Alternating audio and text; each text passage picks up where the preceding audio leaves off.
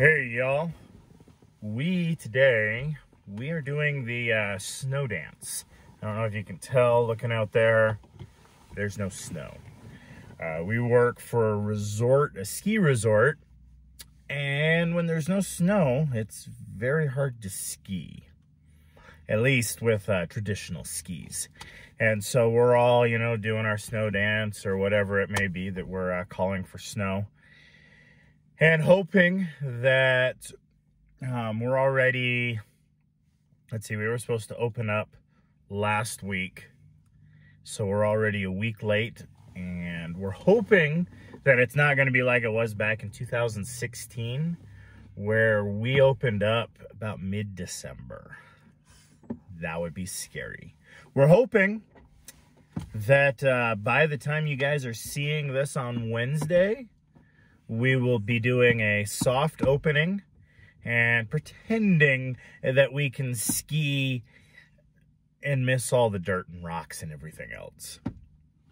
But we shall see. And if my voice sounds a little off, for some reason I've got a frog in my throat that I can't get rid of. But anyway, let's go ahead here and get into Jim Butcher's Changes. This is book 12 of the Dresden Files. And we are on chapter 26. So if you guys would go ahead and grab your copies of the book, like, share, and subscribe, we will get started here on 26. The eyes rushed toward me, and something dark and strong struck me across the jaw. I was already close to losing consciousness. The blow was enough to ring my bells thoroughly. I was aware of being picked up and tossed over someone's shoulder. Then, there was a lot of rapid, sickening motion. I went on long enough for me to throw up. I didn't have enough energy to aim at my abductor. A subjectively eternity later, I was thrown to the ground. I lay still, hoping to fool my captor into thinking I was barely conscious and weak as a kitten, which should be easy, since I was. I've never really had much ambition as a performer. "We don't like it," said a woman's voice. "Its power smells foul." "We must be patient," replied a man's voice. "It could be a great asset." "It is listening to us," the woman said. "We know that," replied the man. I heard soft footsteps cushioned by pine needles, and the woman spoke again, more slowly and lower. She sounded hungry. "Poor thing, so battered. We should give it a kiss and let it sleep. It would be merciful, and he would be pleased with us. No, our love. He would be satisfied with us. There is a difference." "Have we not come to understand the simple fact?" she shot back, acid in her voice. "Never will he name us to the circle. No matter how many prizes we bring into the court, we are interlopers. We are not of the first Maya. Many things can change in the span of eternity, our love. We will be patient." "You mean that he might fall?" She let out a rather disgrunting giggle. "Then why aren't we currying favor with Ariana?" "We shall not even consider it," he replied, his voice hard. "Should we even think of it too often, he might know. He might act. Do we understand?" "We do," she said, her tone petulant. Then someone grabbed my shoulder in iron-strong fingers and flipped me onto my back. The dark shapes of trees spun above me, nothing more than black outlines against the lights of Chicago, reflecting from the overcast. There was barely enough light to let me see the pale, delicate features of a tiny woman no larger than a child. Seriously, she might have been 4'6", though her proportions seemed identical to those of any adult. She had very pale skin with a light dusting of freckles, and looked as if she might be 19 years old. Her hair was light brown and very straight. Her eyes were extremely odd-looking. One was pale, icy blue, while the other deep, dark green. And I had an immediate instinct that whatever creature lurking behind those mismatched eyes was not a rational being. She was wearing a gown with long, flowing sleeves, and some kind of sleeveless robe and corset over that. She was barefoot, though. I knew because I could feel her cold little foot when she planted it on my chest and leaned over to peer down at me. "We're too late. Look, it's starting to go bad." "Nonsense," said the male voice. "It's a perfectly appropriate specimen. Mortal wizards are supposed to be worn and tough, our love." I looked up and saw the other speaker. He was perhaps 5'6", with a short brush of red hair, a black beard, and skin that looked darkened and bronzed by the sun. He wore black silk clothing and looked like he'd just come from a dress rehearsal of Hamlet. "Ah," I said, "you must be Esteban and Esmeralda. I've heard about you." "We are famous," hissed the little woman,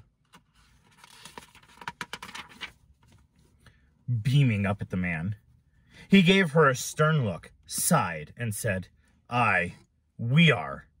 Here to stop you from allowing Ariana to proceed with her design." I blinked. "What?" Esmeralda leaned closer. Her hair brushed my nose and lips. "Are its ears broken? If the ears are defective, can we detach them and send them back?" "Peace, our love," Esteban said. He hunkered down on his heels and eyed me. "It isn't its fault. It doesn't even realize how Ariana is manipulating it." "What are you talking about?" I said. "Look, folks, no one wants to stop Ariana more than me." Esteban waved a vague hand. Yes, it feels it must rescue its spawn. It will try to take her back from the very heart of his realm, placing it at the center of vast moving powers where it might tip balances any number of ways. "It hardly looks large enough," Esmeralda sniffed. "It's just a ragged, dirty creature." Esteban shrugged. "We know by now that the outside hardly matters. What lies within is what holds importance. Would you agree, ragged wizard?" I licked my lips. I really didn't feel up to bantering with a couple of insane vampires, but it was probably my best course of action. Anything that lives long enough tends to lose track of passing time rather easily on the minute-to-minute scale.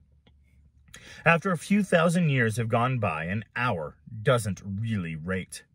If my brother and company were successful in their fight, they would realize it was gone, and I with it within a few minutes. And I didn't think the Ebes had carried me far enough away to let them evade Mouse. As far as I can tell, Mouse can follow a scent trail from space. Talk to them. Stall. That depends upon the nature of the subject and observer, I said. But if you are using the metaphor in its simplest form, then yes. The true nature of any given being supersedes its outer appearance in terms of importance. I tried to smile. This is quite pleasant treatment, by the way, I said. I had expected something entirely different. We wanted to eat you and kill you, or kill you and then eat you, Esmeralda said, smiling back. Hers was a lot crazier look than mine, I hoped. And we still might. Obviously, you had something else in mind, though, I said. Apparently, you wish to talk. I am more than willing to listen. Excellent, Esteban said. We are pleased that you can address the matter rationally. To which matter do you refer specifically? the matter of your involvement with Ariana's plan, Esteban said. We wish you to discontinue your participation. That could be problematic, since if she does what she intends to do, it's going to kill me along with the child's mother. The two vampires traded a long, silent glance, their facial expressions shifting subtly. I got the impression that a lot of communication got done. Esteban turned back to me. How did you learn of this, ragged wizard? It's what I do, I said. Oh, said Esmeralda. She slid her body on top of mine, straddling my hips with hers. She was so tiny that I could hardly feel her weight on me. She smelled wrong, like formaldehyde and mildew. It is arrogant. We adore arrogance. It's so sweet to watch arrogant little things succumb. Do you like our pretty eyes, ragged wizard? Which color do you like more? Look closely and carefully. You don't look vampires in the eyes. Everyone knows that one. Even so, I had a couple of encounters with the stare of one of the Red Court and never had a problem shutting them out. It wasn't even particularly difficult, but evidently those vampires had been noobs. Ice blue and deep sea green swirled in my vision, and it was only at the very last instant that I realized what was happening. Slamming closed the vaults of my mind, leaving only the hard, forfeited places to attack. A castle of idea and memory, ready to withstand an assault. Stop that, please, I said quietly a moment later. The conversation isn't getting anywhere like this. The little vampire pursed her lips, her head tilted as if we were deciding whether to be upset or amused. She went with amused. She giggled and wriggled her hips around a little. Lovely, lovely, lovely. We are well pleased. You do have options, Esteban said. If he was put out by Esmeralda's behavior, it didn't show. Hell, he hadn't even seemed to notice. By all means, I said, enumerate them. I suppose the simplest means to solve our problem would be for you to take your own life, he said. If you are dead, Ariana has no reason to harm your spawn. Aside from the being dead part, there are some minor problems with that idea. By all means, Esteban said, enumerate them. What confirmation would I have that the child was safe and returned to her mother? What security would I have to make me believe that Ariana might not do the same thing a month from now? A contract could be drafted, Esteban said, witnessed and signed, arbitrated by one of the neutral parties of the Accords for security. We suppose we could ask our Lord if he would give us his word upon it that your mate and spawn were free of the cycle of vengeance. That was weird. Sorry about that, guys.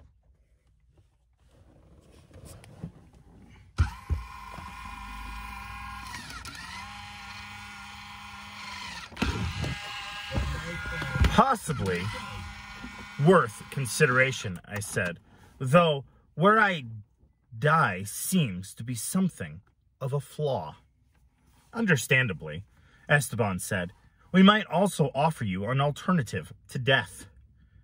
The roll of Esmeralda's hips became slower, more sensuous. I've been abused by Red Court vampires in the past. I still have nightmares sometimes. But the pretty seeming girl atop me had that feminine mystique that defies description and definition. Being so close to her was making me nauseous, but my body was reacting to her with uncomfortable intensity. Alternative, she said in a breathy little voice. In this day, that means fashionable. And we do so love showing little mortals how to be fashionable. You would make me like you? I said quietly. Esmeralda nodded, slowly, her mouth drawing up in a lazy, sensual smile, her hips still circling madly against mine. Her fangs were showing. "It would offer you several advantages," Esteban said. "Even should Ariana complete the vengeance rite, the transformation of your blood would insulate you against it. And, of course, you would not be killed, captured, or tortured to death, as the White Council will be over the next 6 months or so." "It certainly bears consideration as well," I said. "Very practical. Are there any other paths you think feasible?" "One more," Esteban said. "Gift your spawn to our lord, the Red King. If I'd had the strength to take a swing at him, I would have. So it was probably a good thing I didn't. And what would that accomplish? He would then take possession of the spawn. She would, in fact, be under his protection until such time as he deemed her unfit, unworthy, or unneeding of such care." Esmeralda nodded rapidly. "She would be his. He does so dote on his little pets. We think it quite endearing." She opened her mouth in a little O, like a schoolgirl caught in the midst of a whisper conference about forbidden subjects. Oh, my, would Ariana be upset. She would howl for centuries. "We could provide to tell in exchange to sweeten the deal, Dresden," Esteban said. "We would be willing to go as high as 7 young women. You could select them from our stock or from their natural habitat, and we would see to their preparation and disposition." I thought about it for a long moment and rubbed slightly at my chin.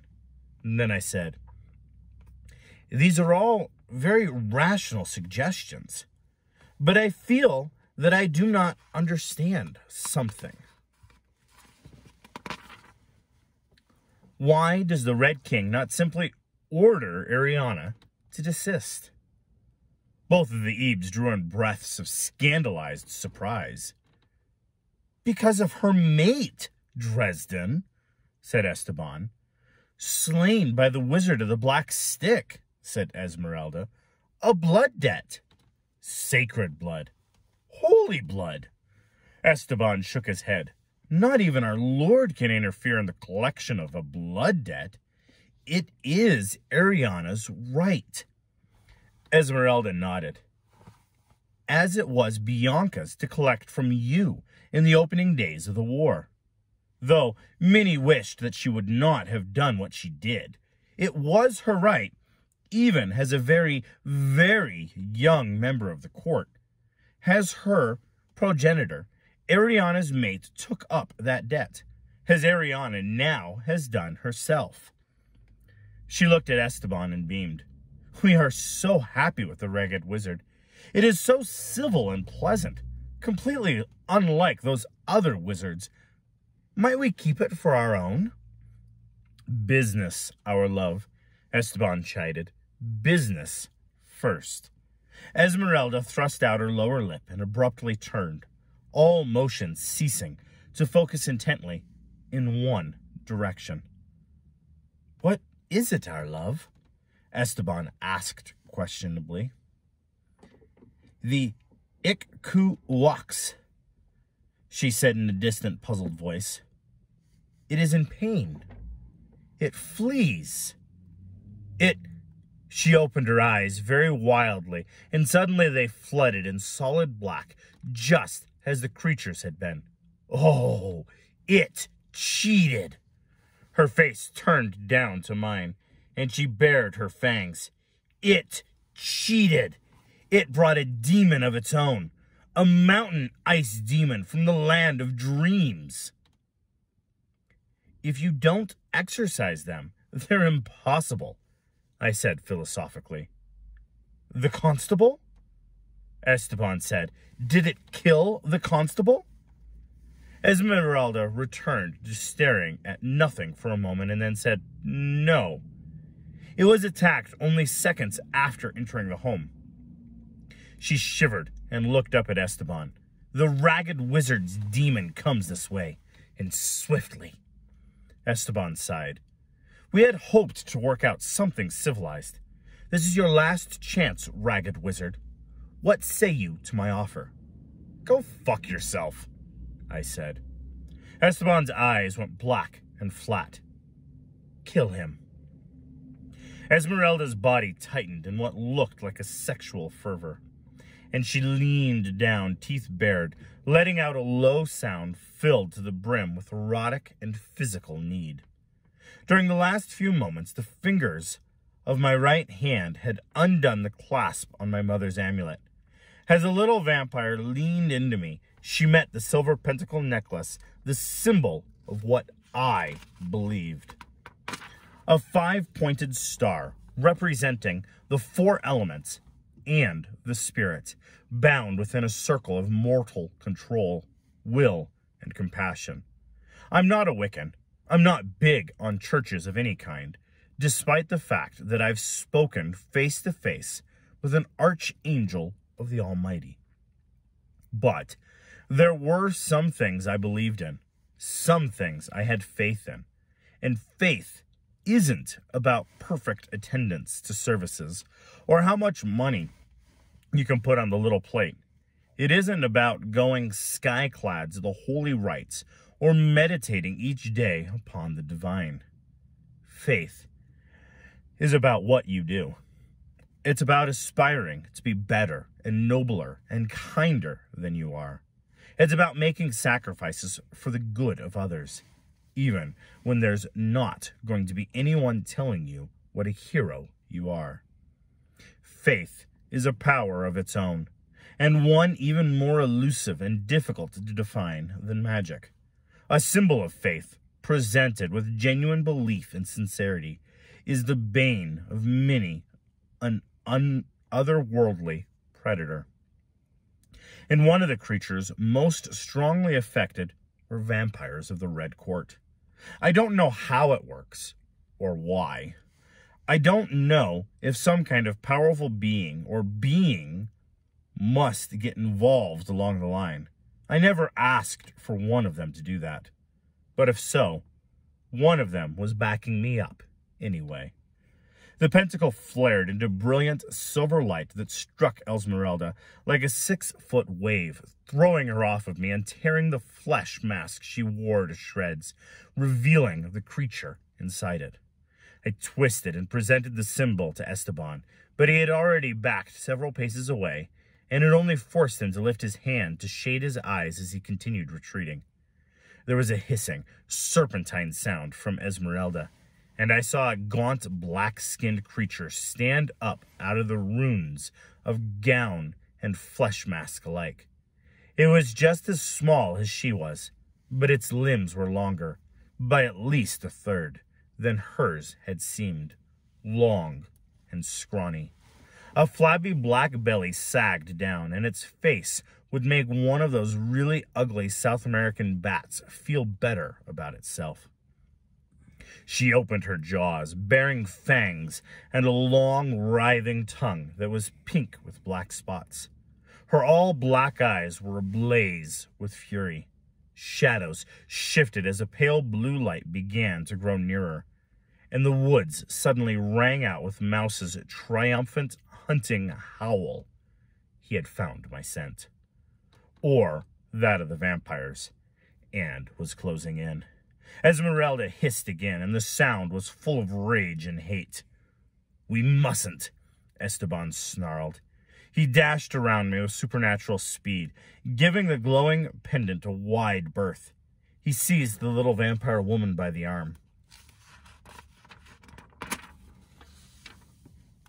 They both stared at me for an instant with their cold, empty, black eyes.